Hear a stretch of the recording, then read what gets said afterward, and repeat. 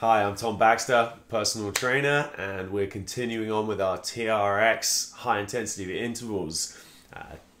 Today, we're looking in at the legs. So this is a kind of beginner routine with the legs. Again, we'll be putting together about 4 movements.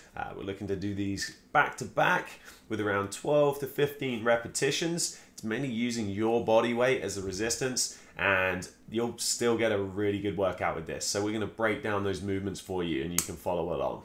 Let's get to it.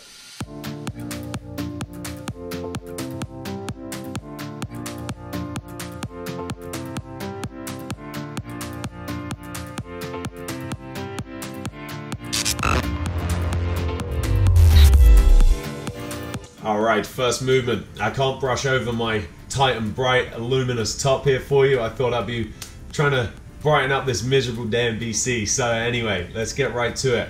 This is our reverse lunge with the TRX. You're gonna have one foot in the strap, the other foot planted strongly on the ground. If your balance is an issue, you can use a dowel or like a broomstick, plant that on the ground in the opposite hand, so that will help keep you stabilized. We're pretty much taking the knee back and bending our legs to a 90-degree angle and then driving back and forth.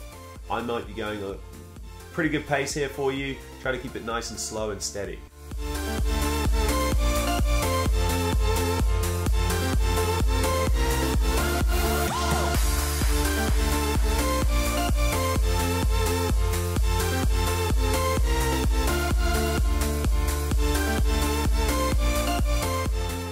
Second movement, the hands are now holding on the strap and we're taking our foot back and forward. So we're going into what we call a reverse lunge position.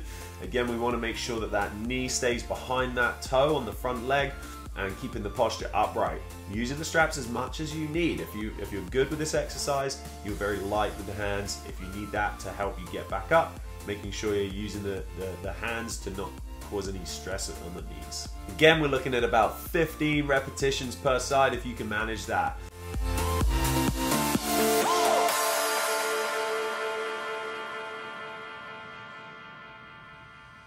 Third exercise, we're going to be going with our lateral lunge. So with this, again, hands are on the handles. We're taking from a neutral stance, one leg out to the side, slowly descending into that side lunge, keeping the first standing leg neutral, so the leg stays quite straight. You'll feel a stretch through the adductors, and the opposite leg that we've just stepped onto, we want to make sure we're bending that down to a 90 degrees, keeping the knee tracking in line with the toe. 15 again per side, then onto your other side.